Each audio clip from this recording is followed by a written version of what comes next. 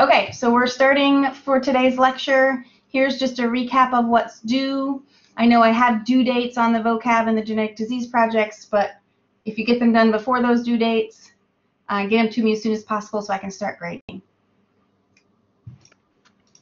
All right, so we are going to continue with chapter 14 today and get as far as we can. I'm still planning to have lecture on Thursday, and then the test will open up after lecture on Thursday, and you'll have 24 hours to take it. So we were talking about the central dogma and talking about transcription and how transcription works within both a eukaryote and a prokaryote. We talked about that there's just basically one major enzyme that's involved. What's that enzyme called? RNA polymerase. RNA polymerase, and it reads just one strand, doesn't have to do both, and it reads in a one direction only, so it's very much like DNA polymerase. It can only read the parent strand 3' to 5', and instead of building a DNA molecule, it builds an RNA molecule, only the length of the gene, so however long the gene is. And remember, we talked about the parts of the gene, the promoter, which is the on-ramp where the polymerase binds, and then so all the transcription factors. And then we talked about the coding region, which is actually what has the instructions that are going to be made into a protein or an RNA. And then we have the termination sequence, which is basically the off-ramp to get off, okay? And we talked about the fact that the parts of the gene correlate to the stages of transcription. So the initiation part happens at our promoter, the elongation part happens during the coding region, and then the termination part happens at the terminator sequence. I also want to remind you of this picture, that it's not just an easy, oh, RNA polymerase is around, we're going to make this gene transcription happen, that there actually has to be a lot of components in place to make transcription work. And so we have these transcription factors, which are proteins that bind to the promoter DNA sequence. And they're there a lot of the time, and they're just waiting for a go signal from these activator proteins, which bind to other DNA sequences called enhancers, to give the transcription the final, yes, it's time to go, let's do this thing. Let's do the central dogma. Okay? So I wanted to kind of remind you of that. We're going to see a little bit more of that as we go into chapter 15, so we'll review that again. All right, so let's start with, now that we've made the RNA, if we're in a prokaryote, the RNA that is made can immediately be translated. There's no nucleus, there's no separation of where the DNA is and where the ribosomes are, so it can happen simultaneously. So you can see in this picture right here that the pink RNA is still being made on the DNA, and ribosomes are already jumping on and making proteins, which are these purple things being pooped out. All right? In a eukaryote, it can't happen simultaneously. First, the RNA has to go through what's called processing before the RNA can leave the nucleus, and there's no ribosomes in the nucleus, so translation can't start until the RNA gets out into the nucleus. So they are definitely not coupled in that sense. They're not happening at the same time on the same RNA transcript in a eukaryote. So what we have to do now is, we talked about transcription where we made this RNA. Now we have to talk about how we're going to process it so it can leave the nucleus. So this processing is required for the RNA to leave the nucleus. It is, if you think about the proteins that sit at the nuclear pore, those nuclear pore proteins, I kind of think of them like bouncers sitting at the door of a bar, and they're only going to allow mature mRNAs to leave and go out into the cytoplasm. And so if there is not, if the mRNAs have not been matured, they will not allow them to get out. All right. So they have to go through this processing to become mature. And the processing happens in 3 steps. We're going to add something to each end. We're going to add a cap to the 5' end, which is basically just a G nucleotide. We're going to add a tail to the 3' end, which is a whole slew, hundreds of adenine nucleotides. So now I think of it as looking like a little mouse. It has a head and a tail, okay? And then we are going to do something called splicing, all right? So splicing, if you think about like when a movie producer makes a movie, they make all these different scenes and they record it all these different times. And then at the end, they remove parts that maybe weren't meaningful or made the movie too long or someone messed up or there was someone weird in the background, and they cut those pieces out, all right? And then they put the movie clips back together in such a way that you don't even ever notice that there was something missing, and the movie just flows beautifully from scene to scene, and you don't even necessarily know that there's something been removed. We're doing that same thing with our RNA. There are parts of the RNA that actually don't contribute to the final movie, to the final RNA that's going to deliver the message, and we're going to have to remove those parts and put together the meaningful parts so that we can make the protein that we really intended to make. All right. So, so these 3 things have to happen so that the RNA can get out of the nucleus. It also helps protect the RNA from enzymes that might want to degrade it. So if a cell sees just random RNAs floating around in its cytoplasm, it might go out and think, oh my gosh, this is viral or something, and chop it all up. So these ends tell the enzymes, no, these are the good RNAs, don't chop us up. Okay, and then it also helps the ribosomes attach to the proper side and make sure everything's working right. So when we first get our RNA, all right, we are going to add this 5' cap, this poly A tail, right, and then we're going to cut out the pieces that we don't need. Now, I want to tell you a little bit about some of these words that are here because we're going to come back to them in a second, and you'll see them on some slides. So what we're going to find out is this region right here was our coding region. We're going to cut some of that coding region out. And even after we cut some of the coding region out, there are still going to be regions right here and right here that will not be translated, all right? So we call those regions the untranslated regions, the UTR, the untranslated regions, all right? So there's one on the 5' end, so we're not going to translate the cap, and then we're not going to translate this little part, and then there's one at the 3' end, and then we're not going to translate the tail. All right, so there are parts of the, even after we're done cutting it all up, there's still parts that don't get translated. All right, so what does this process really look like? Well, basically, when we're building that coding region, we have some parts that we need and some parts that we don't. The parts that we need are called exons. So think of them being the parts that are expressed. They're the parts that are going to make the protein. And then in between those exons are regions of DNA or RNA sequence called introns. The introns are in the way. All right, they're not there to give the code, they're just in the way, so we have to remove them.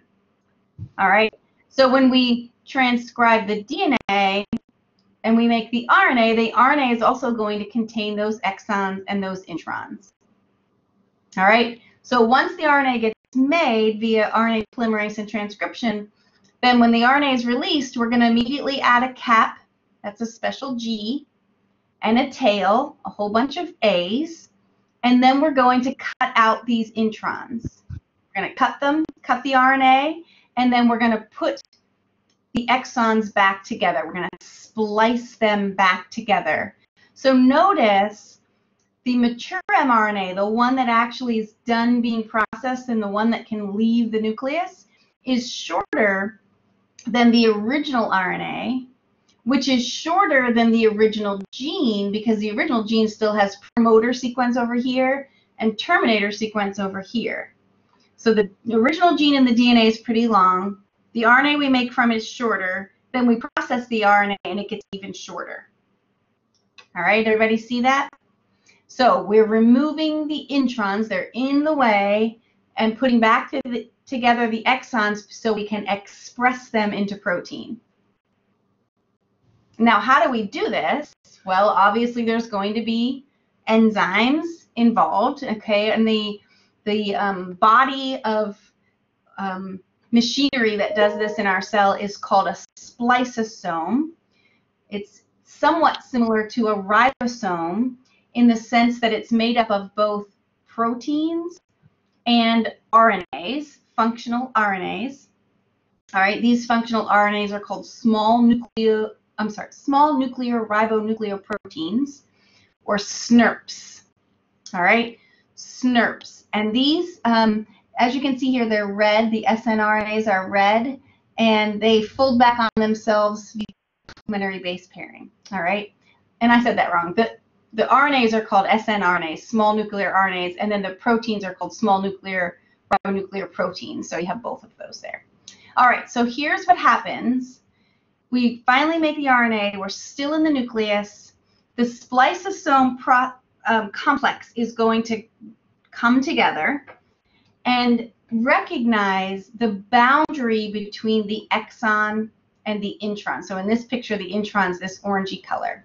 All right, it's going to recognize the boundary, and these RNAs, the small nuclear RNAs that are part of the spliceosome, help direct that recognition. You can see here how there's some complementary base pairing going on here and some here, so they help everything line up.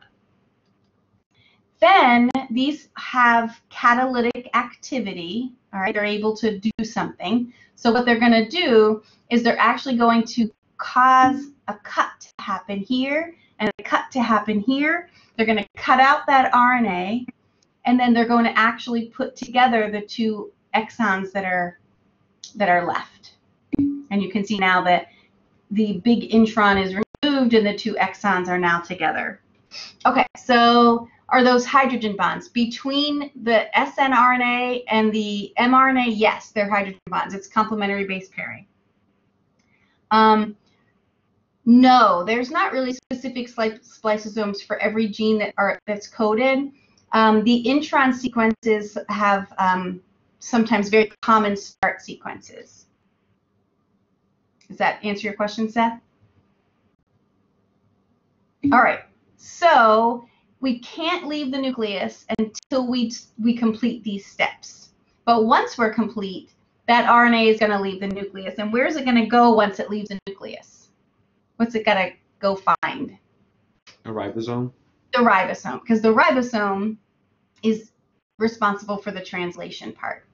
All right, so this RNA processing is something we haven't talked about before. This is new to the whole central dogma idea, but it has to happen in a eukaryote for those RNAs to leave the nucleus. So here's just another picture. So here's my original mRNA that's made. It's often referred to as a transcript. We have exon, intron, exon, intron, exon. The spliceosome comes in, loops out the intron, cuts it, and then puts the exons back together. And you can see here how this messenger RNA that we made is shorter than the original RNA that was made. We typically call the original one the pre-mRNA, and then the final one is called the mature mRNA that's ready to leave. All right, so remember, this is really important, that genes are long sequences of DNA, not super long, but they're sequences of DNA, that some parts of the gene are going to be transcribed, other parts aren't. So the promoter doesn't get transcribed and the terminator doesn't get transcribed, but the coding region does. And then there are parts of the coding region that get translated, and there are parts that don't because we cut them out, or there are not translated regions. So that's important to remember. All right, so this is just an interesting little piece of statistics. In some genes, more than 90% of the pre-mRNA is spliced out. So that part never makes it to the mature RNA. So you might think, well, why is that so? Why do we do this? Why are these exons and introns present? Like, why don't just put the DNA together in such a way? Well, it wasn't necessarily clear to biologists initially either. And when we sequenced the DNA, when we figured out the structure of DNA in 1950, people started really studying DNA and starting to understand the central dogma and how the genes were dictating what proteins were being made. And it started a conversation about how many genes there must be to code for all of these proteins, right? And the original thought was that every protein had its own unique gene that went along with it. So, for example, when I was in freshman biology, I learned that one gene equaled one enzyme. And it was like something we had to know. It was like a rule. Well, 50 years ago, so I was in college in 1990s, right? So by the year 2000, we sequenced the human genome. And it turned out we didn't have millions of genes because we have millions of enzymes. It turned out we only had about 25,000 genes. So that was a really big conundrum to biologists. How do we have millions of proteins and only 25,000 genes when genes code for proteins? So that kind of made no sense in their heads. So it turns out it's these introns that give us all of this variety, all right? Because what we can do is we can do something called alternative splicing. So we can take a gene that has these particular enzyme exons in them, and we can splice them in different patterns to make different proteins that maybe are similar a little bit in their function, but are not exactly the same enzyme doing the same exact thing. So for example, if you look at this one, we have 6 exons.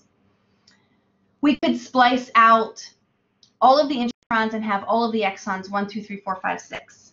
Oh, that's not even here. They don't even have that one. So we can have that one, right?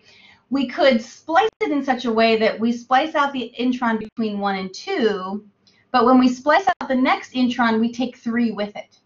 So now we have exons 1, 2, 4, 5, 6. We could splice it in this way, 1, 3, 5, 6. We could splice it in this way, 1, 3, 4, 5, 6. This allows a whole bunch of kind of similarly functioning, but not exactly the same proteins to be made from one gene. So that whole idea of one gene equals one enzyme was totally debunked by the time I got to graduate school. So I was in freshman biology in 1993, and I was in graduate school in 1997, and within those 4 years, everything kind of went out the door. So this is why sometimes we think we know stuff, and then when we get pushed to the limits, we find out, oh my gosh, there are some things we didn't really know. Okay, so our alternative splicing allows us to make a greater number of proteins from single genes. So one gene makes more than one protein. Okay, so I have some questions here. Is it always linearly made? Like, would you have a string of 1, 6, 2, 3, 4? That's a really good question. I think no. I think it is linear. So I think you wouldn't flip around the 6 to be before the 2. And we're going to talk about what these domains are, or what these exons represent, in just a second. Okay, so let's consider a protein. We've talked about proteins a lot this year. In particular, we've talked about proteins that are kinases. So what does a kinase do?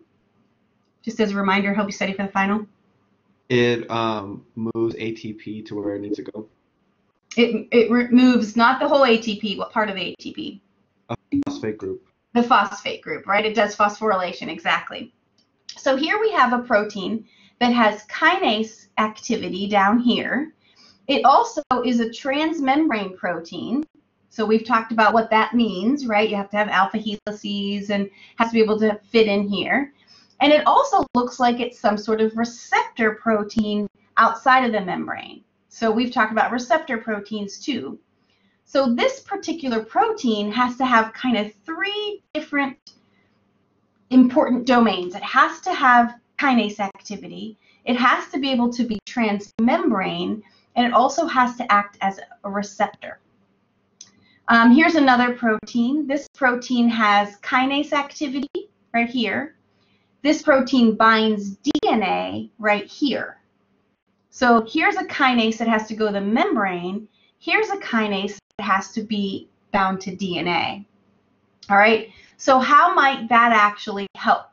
Well, if you can imagine, hold on, I'm going to go forward, that those exons represent these different domains. I'm going to go back. So maybe an exon represents kinase activity, and a different exon represents transmembrane activity, and a different exon represents receptor, and a different one represents DNA binding. So if you were to put them together in different ways, let's just say 1 is the kinase activity, 3 is DNA binding, and 4 is transmembrane. All of a sudden, we can have a kinase that goes to the DNA or a kinase that goes to the membrane from this just one transcript. Can you see how that might be?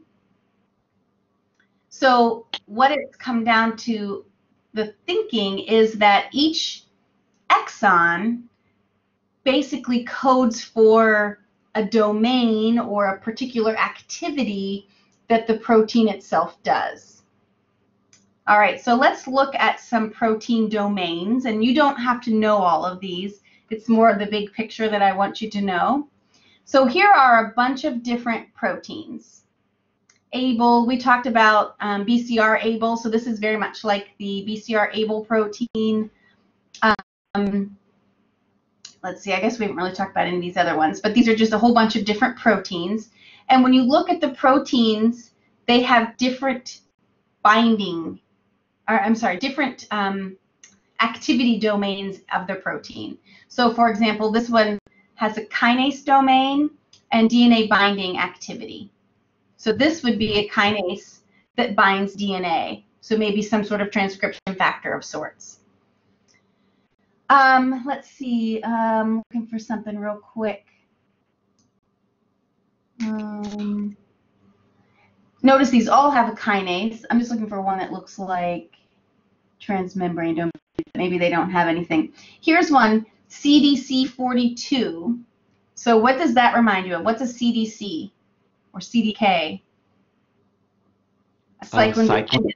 Yeah, a cyclin-dependent kinase. So do we have one up here? So here's one that is a kinase that is capable of binding to cyclin. So that one's involved in cell cycle, right? And so you can see that from one transcript, we can kind of put it together in different ways to make all of these different kinds of proteins. By the way, the mic's off. Oh, someone have a question, or is that just someone else talking? That was my Google Home Mini hearing our conversation. Oh, okay. So the exons code for different domains in a protein, and exon shuffling, that alternative splicing we talked about, is really what's leading to evolution of new proteins when we start mixing them around and making these different combinations. So for example, we know that to bind to DNA, you have to have this special motif called a helix, and then it turns in a very specific way, and then it has another helix. It helps it fit into that double helix structure of the protein, of the DNA, sorry.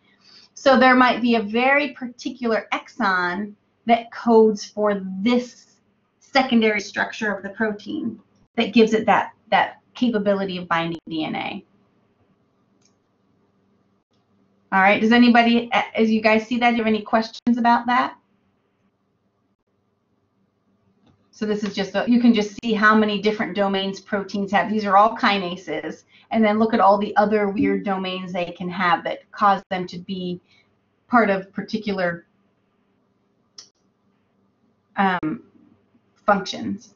So Juan, too many questions not to ask? You can go ahead and ask. Yes, I'm going to have to read back up. I don't know. I just feel like I got lost. Okay, well, the important part is you make this RNA, and then we're going to cut pieces out, but we're not always going to cut it out the same way. And when we cut it out different ways, we can make different proteins that go and function differently in the cell. Because remember, kinase activity is a pretty standard activity. We're going to move phosphate groups. But sometimes we have to move a phosphate group when we're bound to DNA. Sometimes we have to move a phosphate group when we're bound to actin. Sometimes we have to move a phosphate group when we're at the membrane. Sometimes we have to move a phosphate group when we're in the extracellular matrix. So it just depends on what kind of protein you're going to end up being as to what different parts of that protein you're going to have put together. And it goes back to those exons. Okay, and it could be that it's spliced differently in different cell types at different times of development. Those are all different possibilities. Okay, so that's called alternative splicing, how we can get multiple different proteins from one RNA. Okay, so I'm gonna tell this story really quickly. So this relates to my own research when I was in graduate school.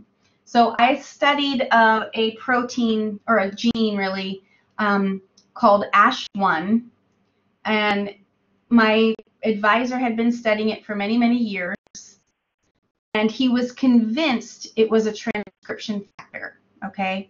Because when you messed up ASH1 and it didn't work, proteins weren't made that were supposed to be made for proper development, okay? So he thought for sure it was a transcription factor.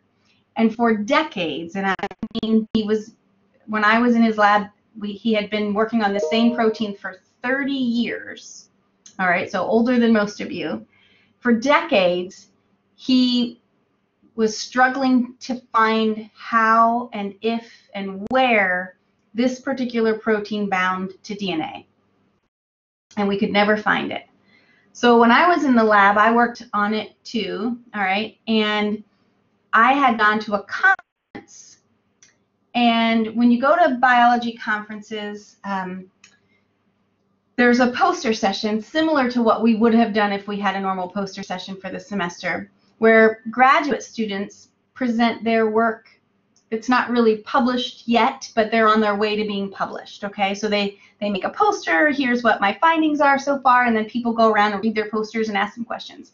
Well, I was walking around the poster session, and I saw that someone had a poster, and they were talking about a domain of their protein called the set domain. And the protein I was working with also had a set domain. And their research showed that the set domain was something that could methylate histones.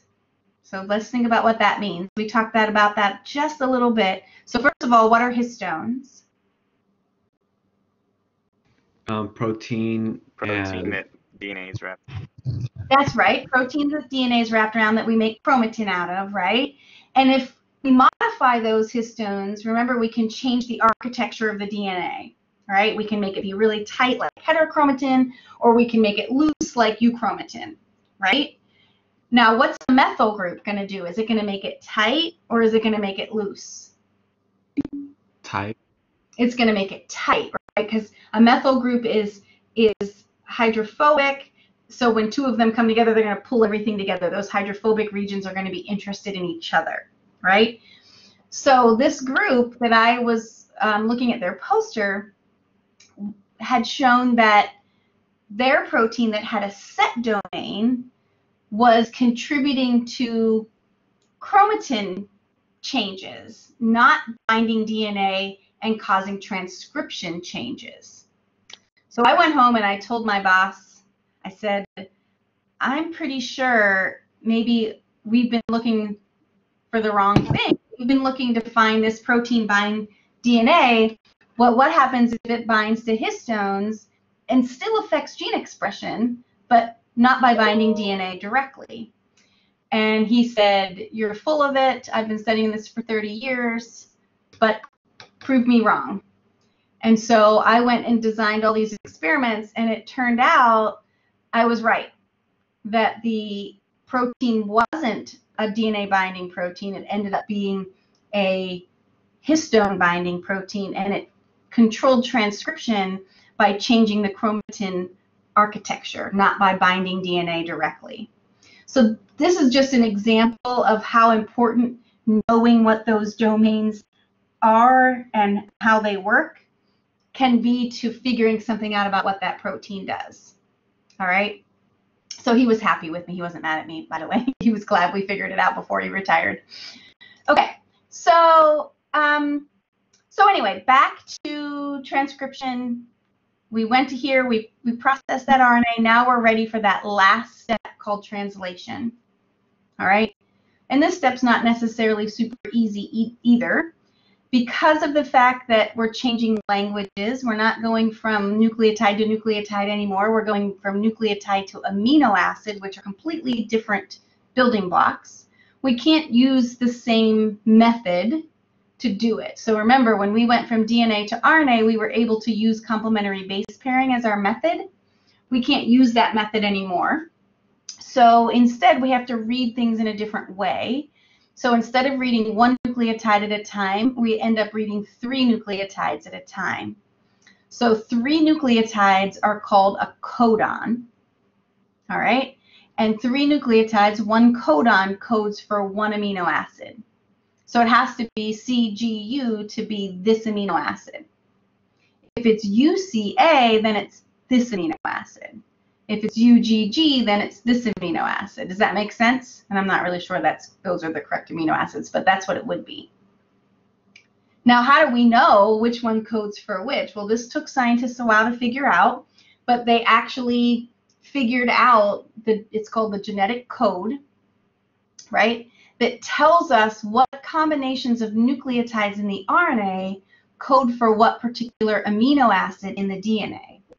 Now, if you think about the fact that there's 4 nucleotides and 20 amino acids, you had to have at least 20 possible combinations. So 2 nucleotides for 1 amino acid wasn't enough, so there had to be 3, which means when you have 3 possible nucleotides, we had 64 different possibilities.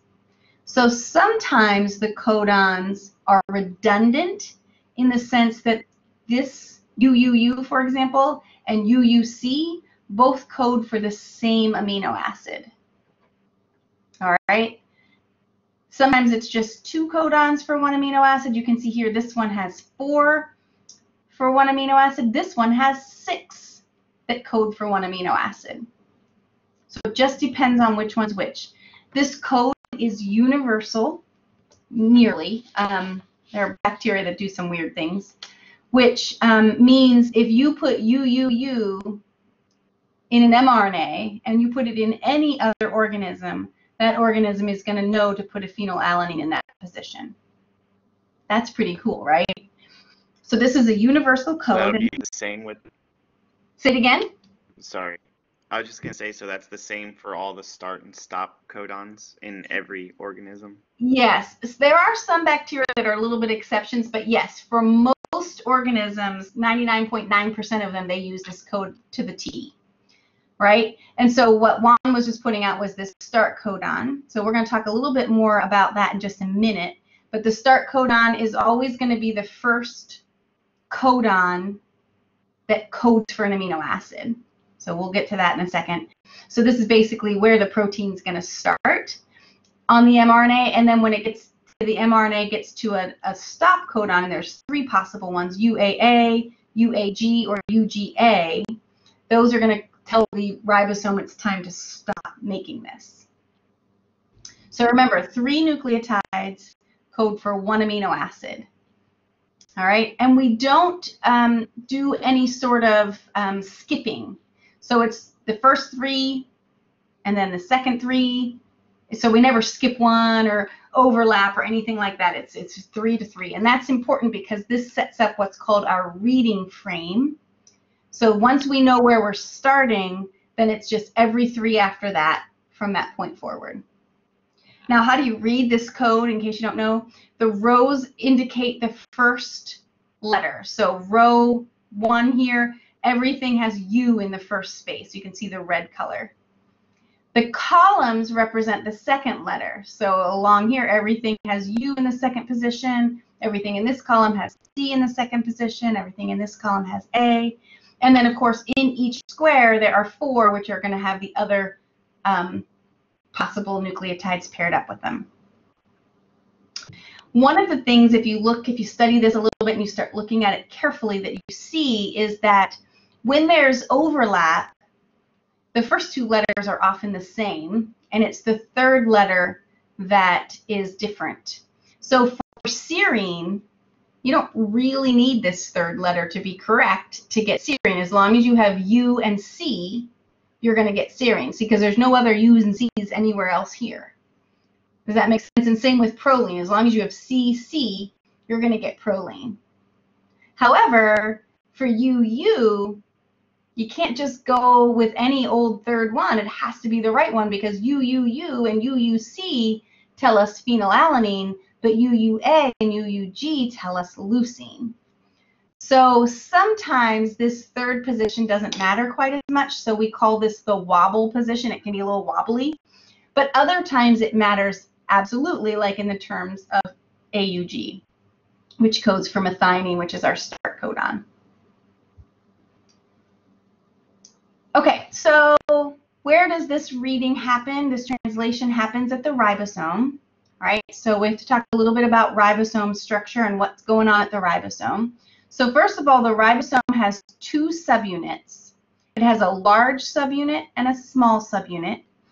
And within that, there is a binding site for the mRNA that came from the nucleus, and then the tRNAs that are helping process the RNA. All right, the tRNAs really are, in my opinion, the most important part of all of this. And then don't forget that the ribosome itself is made up of proteins and ribosomal RNAs. So there's a lot of RNAs going on right here when we do translation. Okay, so we've talked about the mRNA. We need to talk a little bit about these transfer RNA molecules. So first and foremost, let's remember where they came from. Transfer RNAs have a gene that codes for them, but they function as an RNA, so they never get made fully into a protein. So sometimes some genes code for RNAs just as is.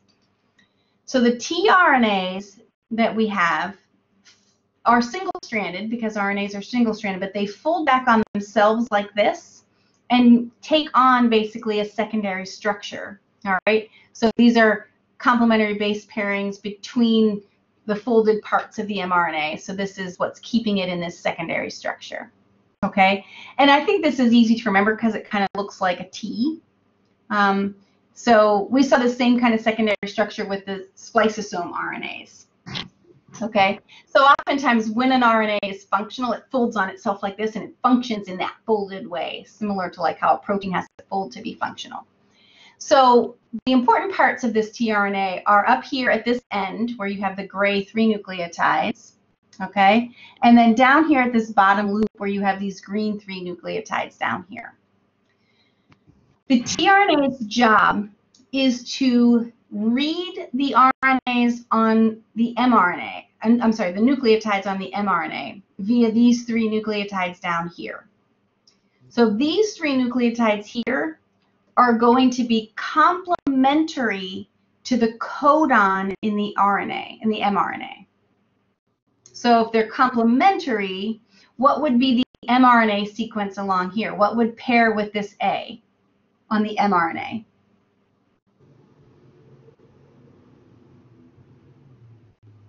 So imagine, good, U, right? So it would be UUC, exactly. So that would tell us, what would UUC code for? Phenylalanine.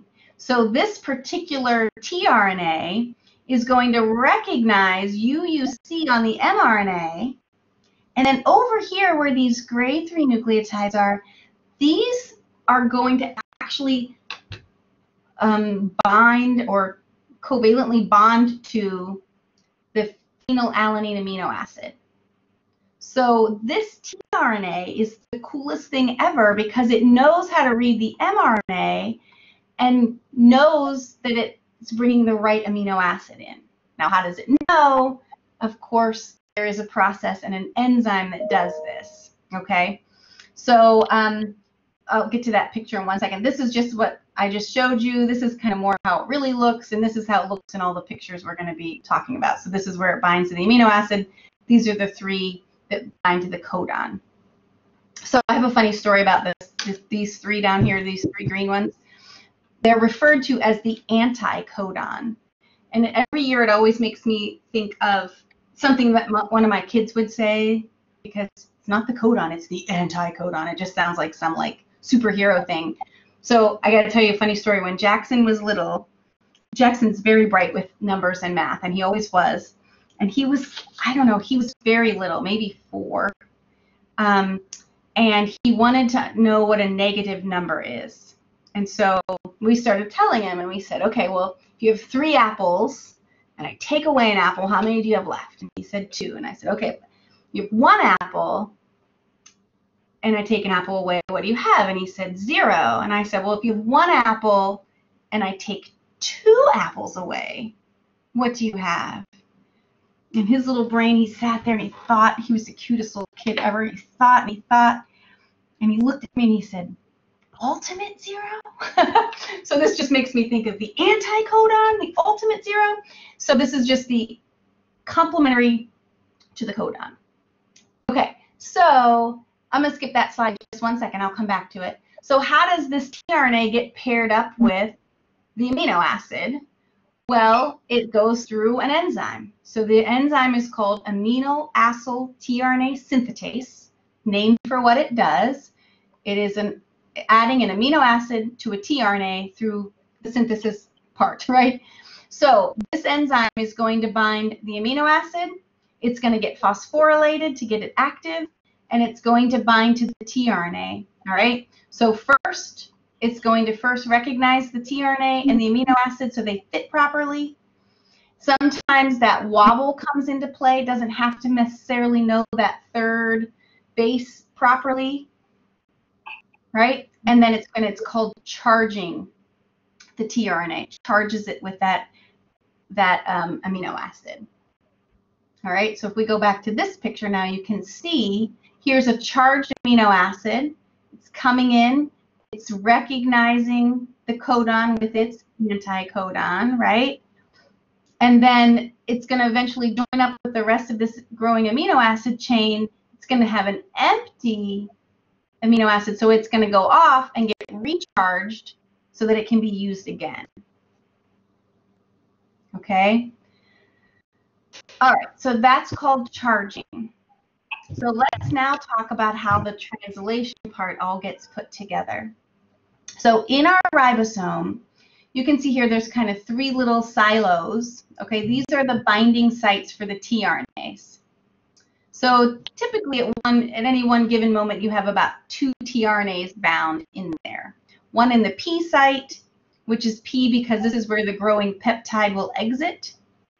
And one at the A site, which is called A because that's where the newest tRNA is going to be accepted. And then the empty one that doesn't have an amino acid anymore exits through the E site or the exit site.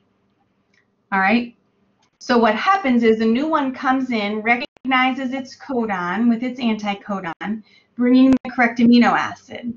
What's going to happen is we're going to take this whole growing chain of amino acids, transfer it to this amino acid. This now tRNA is going to be empty. It's going to move to the exit site, and this guy's going to move into the P site, leaving the A site empty again. And it's really not the ribosome moving. The RNA gets tugged through it. So think of it like the RNA or the ribosome is stable and in position, and the RNA is getting pulled through it.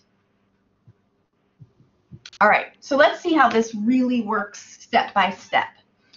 So the first thing that happens after the RNA is processed and the mRNA is processed and it leaves the nucleus, it's floating around in the cytoplasm, and a small subunit of the ribosome is going to bind to the 5' end. That's where the cap is, okay, the G cap. And it's going to start to scan the mRNA. It scans along, scans along, scans along until it finds a start codon. So remember, the start codon is AUG. So nothing happens to these nucleotides before the start codon. So that was that 5' untranslated region I talked about earlier, because we don't actually translate them because they are before the start codon. Once we get to the start codon, the tRNA that recognizes that start codon will bind, bringing the proper amino acid, which is methionine. Then the large subunit will come and assemble on top of it. So this is the first part of translation. This is what's called initiation, to start it all out. Now we're ready to go. So now we have the next codon available and an empty slot for a tRNA. So now we're going to start actually building the protein and going through what's called elongation. So that next tRNA is going to come in, recognize its codon, bind. Then we're going to transfer the growing amino acid chain to this new amino acid that was brought in. Then we're going to tug that RNA to the left, right? Sorry, there's the tugging. The empty tRNA is going to pop out. The one with the growing chain now is here. We're leaving the next site open for this to happen again. So for every new amino acid that gets added to the chain, we're going through these stages of elongation. So basically, if you have a protein that's 100 amino acids long, you would go through 99 rounds of elongation, because the first amino acid would have come from initiation, the very first one. So is the GTP the modified G that is put on the 5' end, and does it act like ATP? Oh, okay. No, the GTP is like ATP. It's just powering the ribosome's movement. It's just using GTP instead of ATP. And we didn't talk too much about that, but when we get to the next biology course, you'll talk more about how GTP works, because we didn't do any signal transduction. But it's just another energy carrier. Okay, so then how does it know to stop? Well, eventually we're going to get to one of those stop codons. Remember UGG or UGA, UAG, and UGA. All right, we're going to get to one of those, and instead of a tRNA coming binding here, we're actually going to have what's called a release factor, or this little yellow silo come and bind. And that basically says, hey, we're done. We don't need to do any more. The peptide will get released. The tRNA is going to go get recharged. The RNA is going to get released, and everything is then sent back to be reused again. We can reuse the small subunit. We can reuse the large subunit. We can reuse this mRNA. We can translate it again. The protein goes off and folds, right? So everything kind of gets recycled here. All right? Any questions on the stages of translation? We start with the small subunit binding, coming to the start codon, tRNA binds, big subunit comes. Then we just start reading 3 at a time, 3 at a time, 3 at a time, building that polypeptide till we get to the stop codon, and then the release factor comes in and we terminate the whole process. Any questions? We're going to watch a video, so hopefully you get to see it in more real time. One of the things we've talked about is how important it is that we can amplify a signal, so we can have a cell say, we need this protein, and in minutes we make millions of copies, or seconds we make millions of copies. This is one of the ways this can happen, is you can have multiple ribosomes reading one mRNA at the same time. So you can see here, in this particular case, this one mRNA is making 4 proteins. But if you look in this real image down here, look how many mRNAs, how many ribosomes are reading this one mRNA all at the same time. So if we just were to count 1, 2, 3, 4, 5, 6, 7, 8, 9, 10, 11, 12, 13, 14, 15, 16, 17, I don't know, I might be counting something that's not really there. 17 ribosomes from one mRNA. So that means from one transcript that we made, we get 17 copies of the protein like that. All right, and we can still read that mRNA again, and probably we didn't just make one mRNA, maybe we made 10 of them. So we can very quickly get our purpose amplified. Okay, so don't forget that we're not really done with the protein when we get that primary sequence. So the ribosome speaks out the primary sequence, but remember we have to do secondary folding, the alpha helix, the beta pleated sheet. We have to do tertiary folding, right, so that we can get it in the right shape. It may need to go be partnered up with other polypeptides to be quaternary structure, and still we're not done, because then it has to be localized. Is it supposed to be in the membrane or outside of the cell or in the cytoplasm or back in the nucleus? So it's got to get to its proper place. And then we've talked about how sometimes they're made in a form that isn't fully active yet. So maybe, okay, we finally folded it, we finally localized it. Now we're waiting for that moment to be activated, right? So it can change its shape just so now it can do what it needs to do. So we have a lot of tight control over when and where and how this protein functions. Don't forget about the secretory pathway, right? So if the protein is made initially and it has a little signal peptide that says, hey, you're supposed to go through the secretory pathway, that's going to be what targets that ribosome to dock onto the ER, and then the finishing steps of that protein synthesis are done in the ER through the Golgi pathway. Don't forget also, if it's a membrane protein, it's going to be packaged in the membrane of the ER and in the Golgi before it even gets to the plasma membrane itself.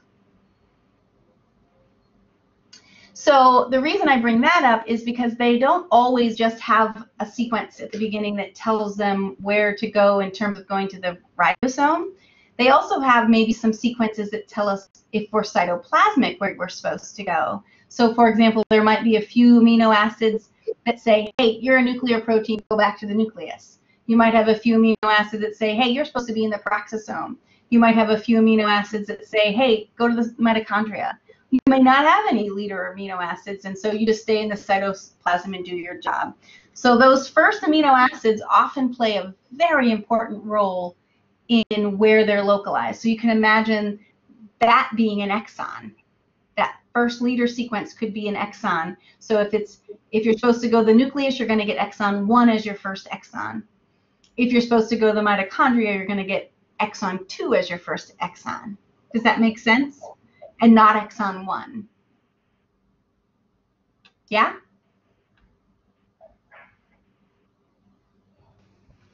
Okay.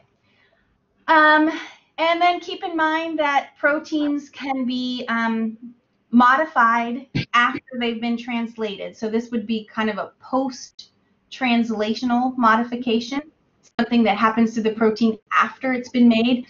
And we can do lots of things. For example, add a phosphate group, add a sugar, right? Add a group called ubiquitin. This one targets proteins for destruction. We could add an acetyl group. We talked about that. We could add a methyl group. So that's why we learned some of those really important functional groups, because they really can change the activity of a protein based on its, I feel like I have something under here. Oh, I do. Okay, that just popped up on top of it. Okay, sorry. I could see bullet points and I didn't know where they came from.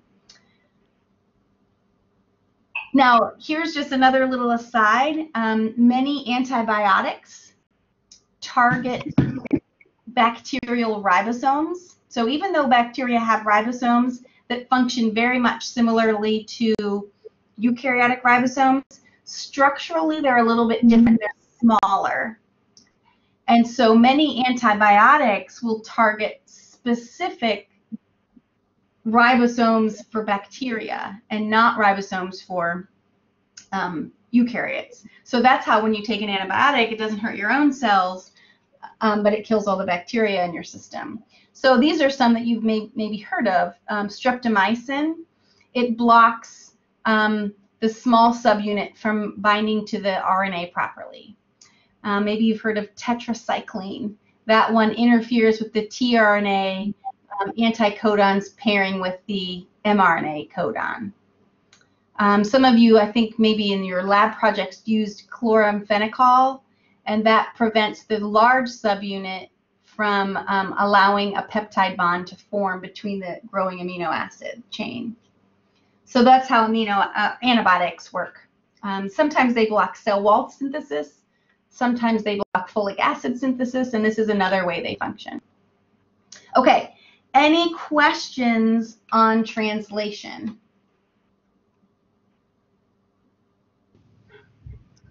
It's very hard. It's very hard. Okay, well, let's watch a movie. It's not really that hard, but there are some more details that we haven't really seen before. So let's see, where's my movie? Here it is. So we're just going to watch this. It's like 3 minutes. It's going to start with transcription and go the whole way to translation, just so you can kind of see it in real time. I might pause it and say things along the way. Keep in mind, look around, see what you see. Like in this picture right here, I can see lots of ribosomes reading RNAs all at the same time. These little things are the tRNAs, so you'll see things floating around. Okay, here goes.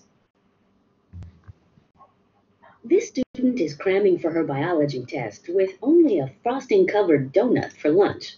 Specialized cells in her pancreas respond to the increasing amount of sugar in her blood by releasing insulin, a small protein that regulates blood sugar levels. Let's go inside one of these cells to see how this protein is manufactured. Okay, keep in mind, insulin goes outside of the cell, so it's going to go through the secretory pathway. So she's probably going to use that pathway to talk about this.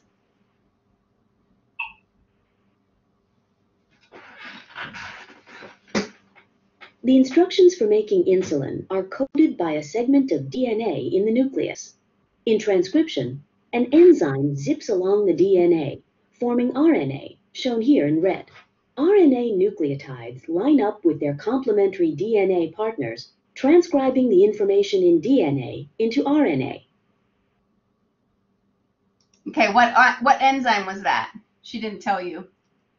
RNA polymerase. RNA polymerase. And you could see in that video how there wasn't very much of the DNA that gets separated, and it's not very much of the RNA that stays hybridized. The DNA goes back together pretty easily, and the RNA kind of drifts off. The information in DNA into RNA. As the RNA grows, it is processed in several ways. First, a modified guanine nucleotide is added to the beginning as a cap. Also, segments of the RNA strand that do not actually code for the protein are removed, and the remaining segments of RNA are reconnected. Okay, what are those enzymes called?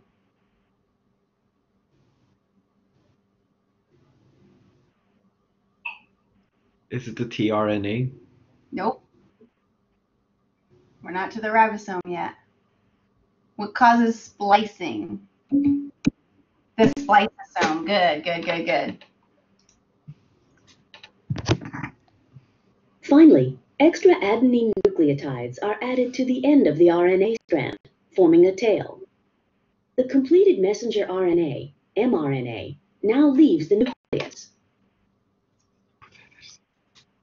The message in mRNA is translated into a protein in the cytoplasm. First, a transfer RNA, tRNA, arrives, carrying a specific amino acid. The small subunit of a ribosome attaches to the mRNA.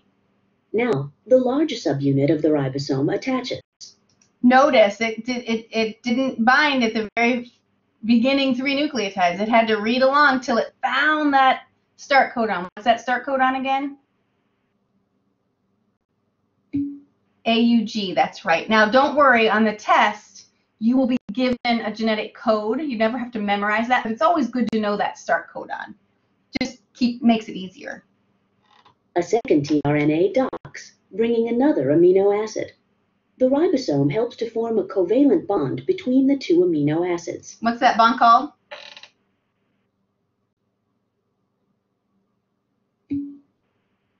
Close. That's what the whole growing protein chain is called. What's the bond? Yeah, just the peptide bond, that's right. The mRNA shifts, and the first tRNA leaves. A new tRNA brings another amino acid. The ribosome helps to form a new bond, and the process is repeated. Notice that one end of a tRNA molecule has a set of 3 bases called an anticodon that pairs with complementary bases on the mRNA. The other end of the tRNA carries a specific amino acid. Different types of tRNAs carry different amino acids. What's the minimum number of tRNAs you have to have? 20, that's right. And probably that is probably the case because of wobble. You don't have to have multiple ones, like if serine has 4 different tRNAs that fit any of those 3 tRNAs will be charged by the same enzyme likely.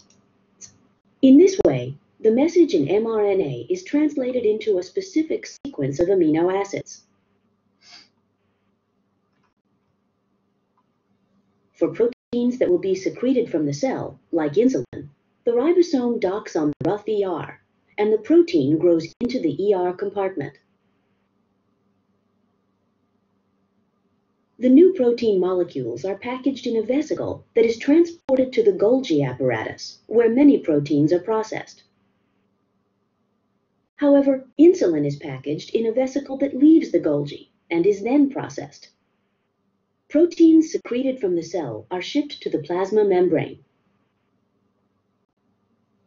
Here, insulin is secreted from the pancreas and begins to regulate the student's rising blood sugar levels. Did that help a little bit? Seeing it in kind of real time? Yes? Okay, good. Excellent. All right, so we have a little bit more to talk about in chapter 14. So what I told you before, remember that this process, the whole idea of the central dogma is universal, which means you can take the gene from a firefly that codes for the firefly's glowy butt and put it into any other organism and express it, as long as you have the right. Now think about this in terms of all of the control we have over it. You have to have the right promoter or a promoter that's going to make sure it's expressed, and then you have to have the right transcription factors to make it expressed. One of the things you can do easily if you want to express this gene somewhere else is you find a promoter in this organism, in the plant, and put this gene under the control of that promoter. So now the plant is not going to know what gene it's making. It just knows that it's supposed to bind to that promoter and make that particular protein. So you can actually control expression through changing the promoters around. Okay, so let's answer these questions. What is the relationship between genes and traits?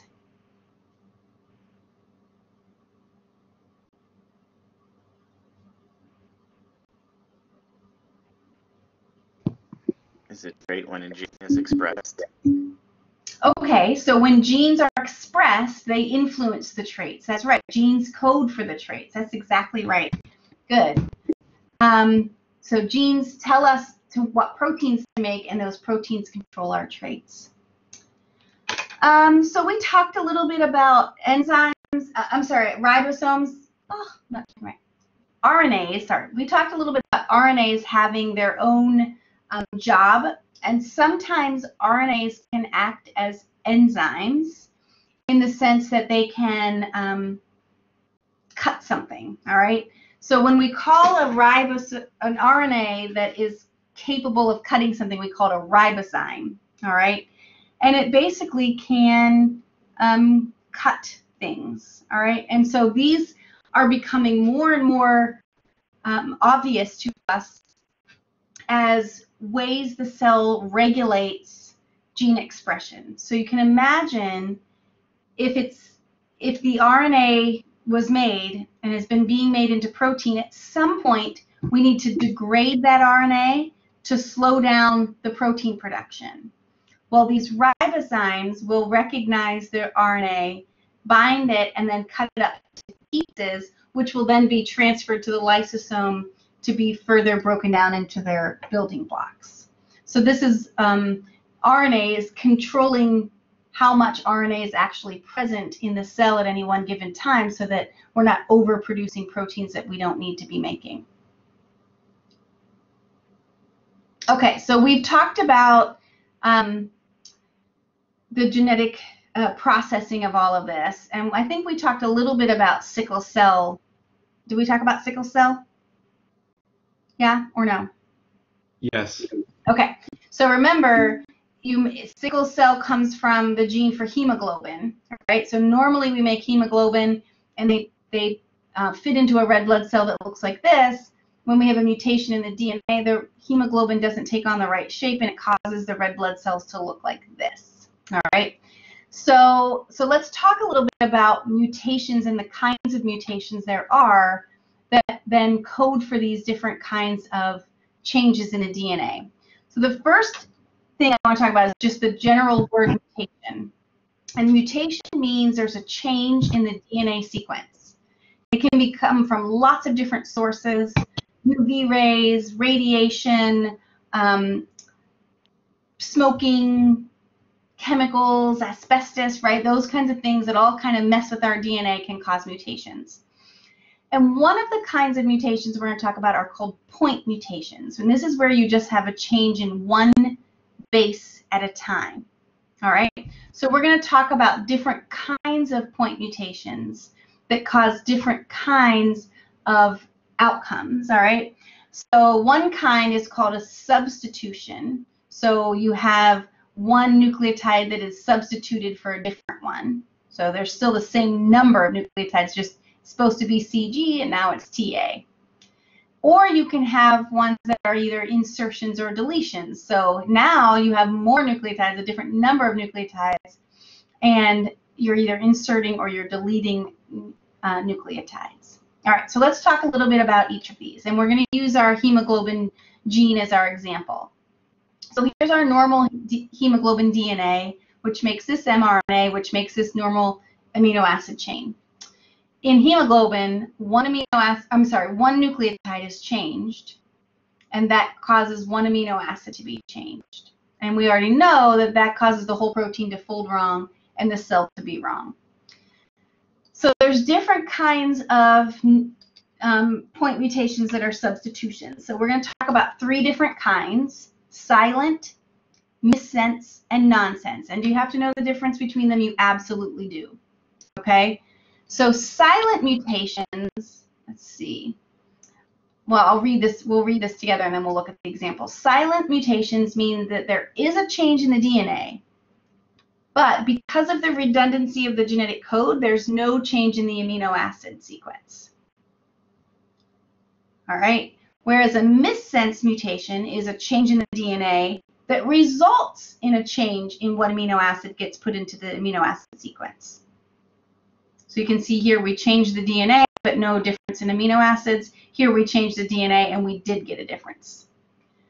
A nonsense mutation, so don't get missense and nonsense mixed up. A nonsense mutation means we change the DNA, one nucleotide, but that one nucleotide change results in a stop codon. So there's a mature ending of the protein. All right, so silent means it makes the same amino acids. So even though there's a change, it's still a mutation because there's a change. It's silent because we don't see it. Nonsense means we actually make a stop, and missense means we change the amino acid. Now, is that always bad? Well, here you have 2 different kinds, conservative and non-conservative. It depends, right? If you were changing from a lysine, which is shown right here, to an arginine, heck, they look pretty much the same, don't they? So the cell might not really care and fold it the same way. The protein might fold in the same way. However, if you change from lysine to threonine, this looks pretty different.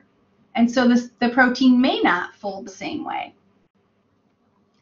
All right, so I want you to be able to distinguish one from the other. So if we have a change in the DNA that doesn't change the amino acid, that is a silent mutation. It's still a mutation because there's still a change in the DNA. If we have a mutation that does change the amino acid, so notice we were met lyse phi gly, now we're met lyse phi ser, that's a missense. We're getting a different amino acid. It may fold the same, it may not. We don't know how it will function yet because it depends on what amino acid it changes to. This is what happened with sickle cell. It was a missense mutation that did cause it to fold a little funny. And then we have a nonsense mutation. So instead of met lyse phi gly, we have met stop. Well, that's obviously going to be a non-functional protein altogether. Everybody see the difference between the three? Any questions? All right, now insertions and deletions are way more tricky because now we're going to be either adding or losing a nucleotide. And the reason why these ones are tricky is because we're going to basically alter what's called the reading frame. So I'm going to pull up another picture I have here. All right. So you can imagine if this was my normal sequence and these were my, amino acids or mRNAs or whatever, but it read this way. The one big fly had one red eye. Right? A missense mutation would just change it like this E to a Q. So it's like one big fly had one red eye. You probably would maybe figure it out, maybe not. A nonsense mutation would stop it early. So one big and then nothing else, right? A frame shift mutation is going to add a letter in such a way that it's going to shift all the letters down one, right? So now everything after that insertion doesn't make sense anymore. So instead of saying the one big fly had one red eye, it's going to say the one down air day, right? It doesn't make any sense anymore. It's still making protein, but not the right proteins and the right amino acids in the right order. Or as if you had a deletion, right? You could have a deletion of 3 nucleotides, or you could have a deletion of 2 nucleotides. I'm sorry, if you had a deletion of 3 nucleotides, you might just delete one whole amino acid and it would still maybe be okay. But if you had a deletion or insertion of 1 or 2, then that really becomes problematic. All right, so let's go back to the other PowerPoint. Okay, so here's an example. Here's where you have an insertion of just 1 nucleotide that causes me to have an early stop codon. So frame shift mutations can result in nonsense mutations as well. Here's where I delete 1. And so notice if I delete right here, I'm going to change every single amino acid after that. Maybe never even get to a stop codon because now I've ruined that. All right. However, if I delete or I insert in sets of 3 nucleotides, I may not have as big of an effect than if I do it 1 or 2. So insertions and deletions of 1 or 2 nucleotides are far more dangerous than an insertion of 3.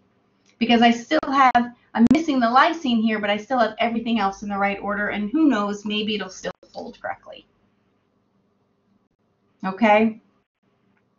So those are our kinds of mutations that I want you to be able to tell the difference between. And like I said, things that cause these mutations are called mutagens, which are basically physical or chemical agents that basically just intercalate into the DNA and cause these changes in the DNA sequence. Things like smoking and radiation and things like that. Okay? So that is the end of chapter 14. I guess I have like 4 more minutes. I have some questions in here. I'll kind of go through some of those questions, and then my plan is to still hold lecture on Thursday. We'll go through 15, and then we'll have the test starting after lecture on Thursday. Okay, so this is just a review slide kind of showing you all of the various things we talked about with transcription, processing, translation, charging, splicing, all of those things. Okay, so let's look at this question. Mutant bacterial cell has a defective amino acyl synthetase that normally attaches lysine to the tRNAs with the codon AAA. It mutant attaches lysine instead of its normal phenylalanine. So it's supposed to be phenylalanine, and instead it attaches a lysine. So what will the consequence be? Is it A, none of the proteins in the cell will contain phenylalanine? Is it B, the protein in the cell will include lysine instead of phenylalanine anytime there's the codon UUU? The cell will compensate for this defect by attaching phenylalanine tRNAs to lysine specifying anticodons. The ribosome will skip every time a UUU is encountered, or none of these things will happen. The tRNA will get destroyed. What do you think the answer is? Okay, I got a B, another B.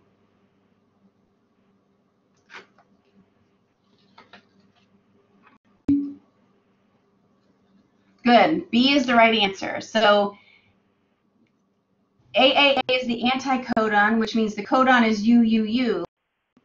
And UUU is supposed to be phenylalanine, but it made a mistake, and so it put on the lysine. So every time it hits UUU, it's going to be a lysine instead of a phenylalanine. Good. Okay.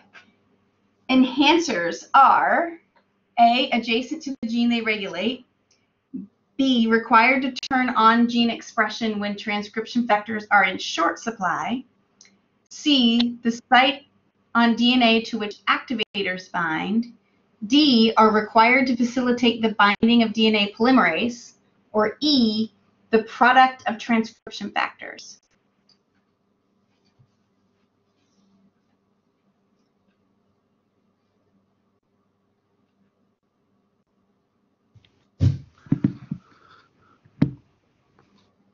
B.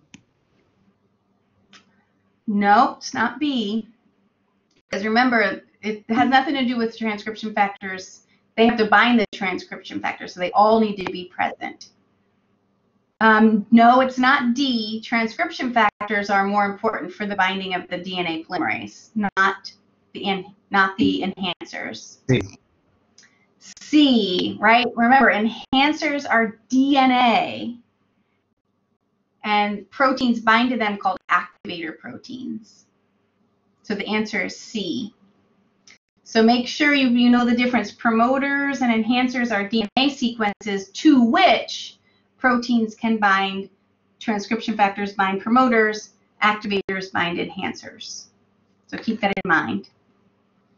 All right, RNA splicing involves A, the addition of a nucleotide cap, the addition of a nucleotide tail, removal of introns, removal of exons, or addition of introns. Okay, I got a C, another C. Everybody agree with C? That's exactly right. Removal of introns. And sometimes it takes some exons with it, right, if we do alternative splicing.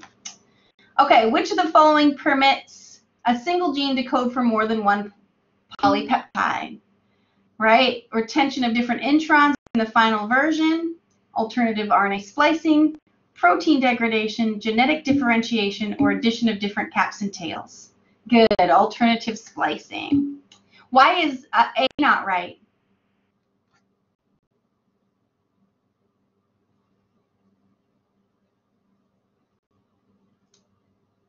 Anybody? Well, we don't include introns ever, right? So sometimes we remove, yeah, introns are non-coding. Good job. Okay, in the structural organization of many eukaryotic genes, individual exons may be related to which of the following? A, the sequence of the intron that immediately precedes each exon, the number of polypeptides making up the final protein, the various domains of the polypeptide product, such as a kinase domain, the number of restriction enzyme cutting sites, or the number of start sites for transcription.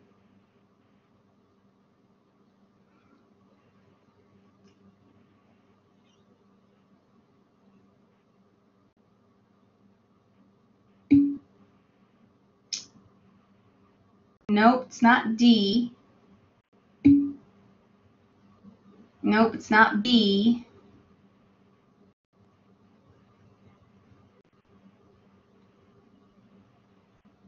So it doesn't affect the number of proteins being made. What does one exon code for? Nope, it's not A. We're narrowing it down here, peoples. What do you think it is?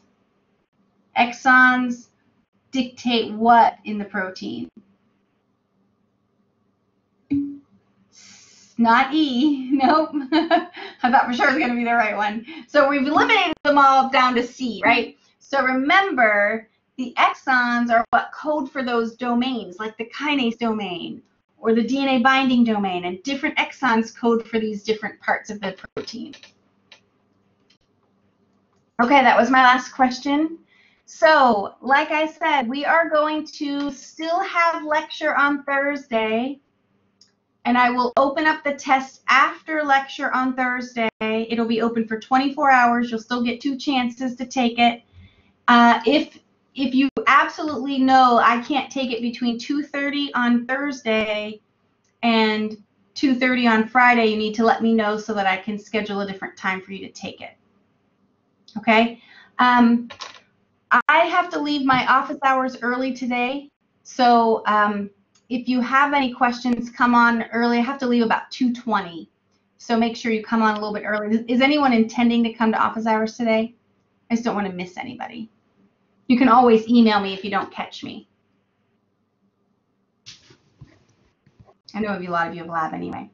Okay, so keep studying. I know we covered a lot today, but it's fun. Think of it as being fun, and just keep reading over it. You'll get it. Okay, I promise it'll start to click. Ivan, question. Will chapter 15 be on the test? It will be, but not very many questions, but it will be. So make sure you've read it before you come to class on Thursday. Okay. Okay, so I'll see you guys all on Thursday. Email me your questions if you have questions. Okay? Okay. All right, you're free to go. Go to lab. You people who have lab, don't be late.